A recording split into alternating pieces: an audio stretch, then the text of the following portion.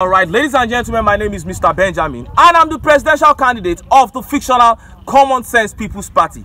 And yes, the Chief Justice of Nigeria, Justice Olukayode Ariwoola, has come out to send a very strong warning to all the judges in charge of the election petition.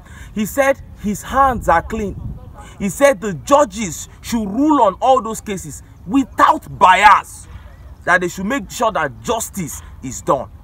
And this message was received, with mixed reactions from the Obidients family. Some people are saying, we've heard all this kind of talk before from government officials, and at the end of the day, they did not live up to expectation. But others are saying, no, let us not judge one person with what others did. We are going to give him a chance. And with what happened in the judgment of Adeleke at the Supreme Court, where the ruling party did not have their way, people are now trying to say that just maybe the Supreme Court may be unbiased. But before I break down the details of his statement, let me quickly show you what the National Population Commission said about census. National Population Commission claimed that they have spent 200 billion naira in the preparation for census. Not mil, B, 200 billion naira. Oh, when they posted this statement on Twitter, Nigerians came under the comment section and scattered everywhere. People were so angry. They say, what do government officials take us for in this country? That how can you say you spent 200 billion naira on census preparation when you never even reach anywhere? Now they have postponed the preparation. When they resume, they'll say they should bring another 200 billion. People say, what is this? Some people are even angry. They say they should not come and count them. Some say, may they not come their house, can't count them. This one where they don't, they put wuru inside. 200 billion. And some people are asking that probe should begin, that they should even stop all the plans of the census and begin to probe them.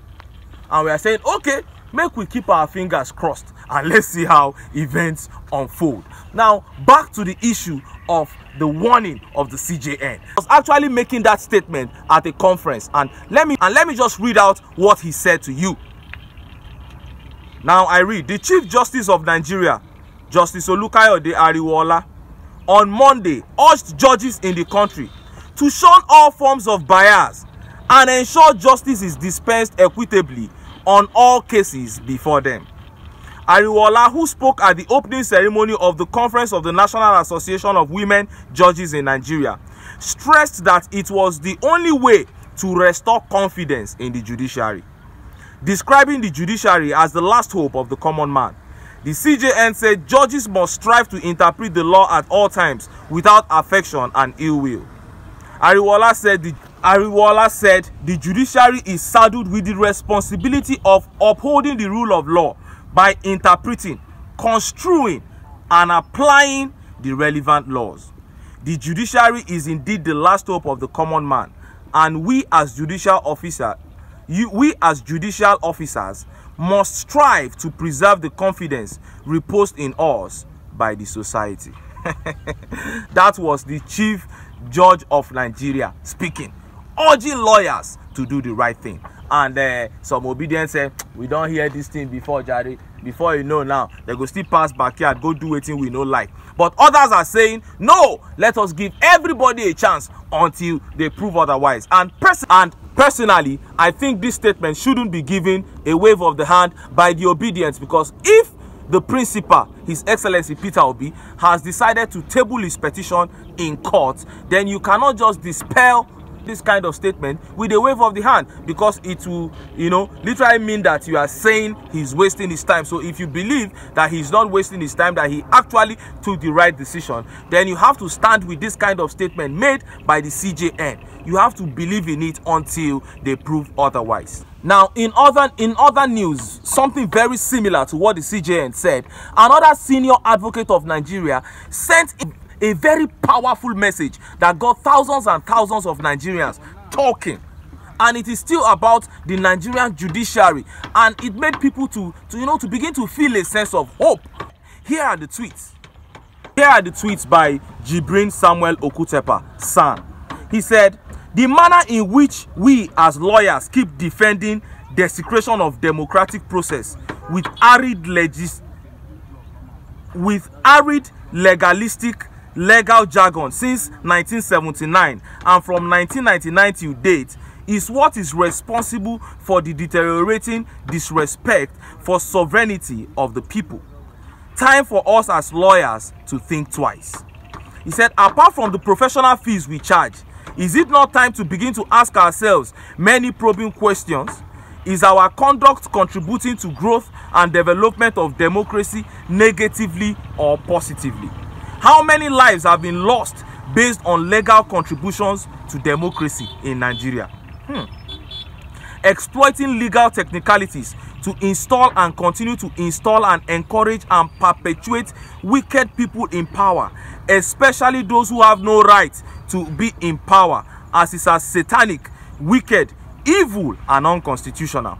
Those who violate the constitution to be in power are evils.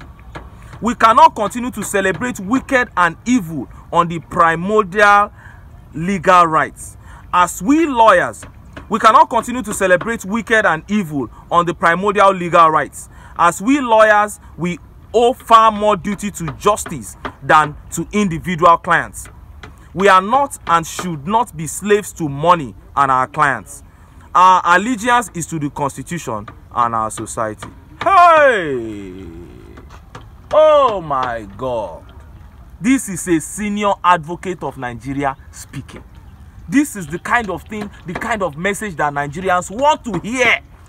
Because this is message of hope at the time of despair.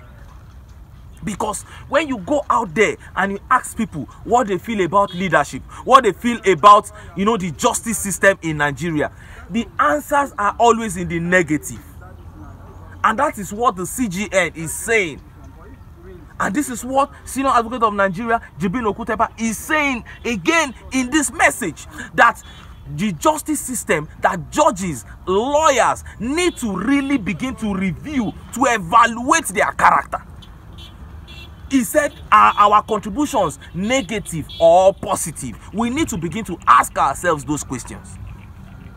I have never heard any lawyer or Senior Advocate of Nigeria speak like this in this country. That is why I am so impressed. That was why I had to bring it to fore.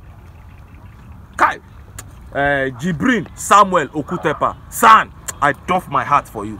I doff my heart for you. A man that stands with justice, with truth. For this kind of Nigeria now. And meanwhile, Asari Dokubo don't come out with in talks saying he go occupy Nigeria until justice is done for the presidential candidate where him they support. And for some reason I said no, I will not put Asari Dokubo's video here. I will not go exalt Asari Dokubo. Let us work hard and pray for a society where people when no supposed get mouth to talk, no go get mouth to talk. You be better person, your hands clean for Nigeria, you no get mouth to talk. Now when your hand dirty, where all the dirty where they this world full your hand, now then now your pedigree go up. That's why we dey hope, we dey pray, make our society make it come out for that kind of society where anybody can just come out and say anything he wants to say with his hands full of shit, as long as he get money achieve. But before then make I still enter town, make I go get some ogbonge political news wey una go like. Why? Because now because of una, now I dey here. So don't go away.